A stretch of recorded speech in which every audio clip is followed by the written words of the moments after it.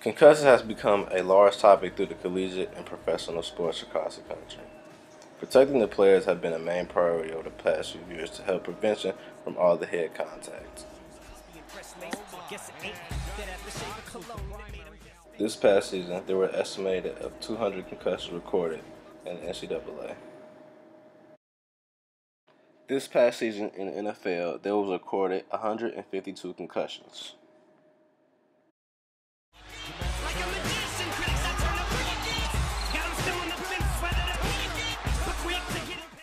In the game of football, it is inevitable to prevent concussions from happening. I will be selling these helmets to companies such as Rido, Schultz, Rawley, and Adam. Each company will have the opportunity to come up with their own helmet designs to give it their own style.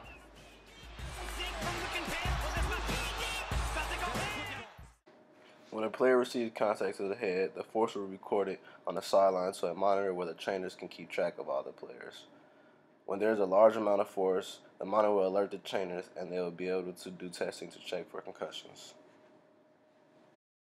Once the information reaches the monitor, it will be stored on a drive for after the game the trainers can go back and view all the impact of all the players throughout the game. Also, if you have received a concussion earlier in the season, the amount of force that was received during that contact, and you receive an amount of force close to that impact, again, the trainers will be alerted.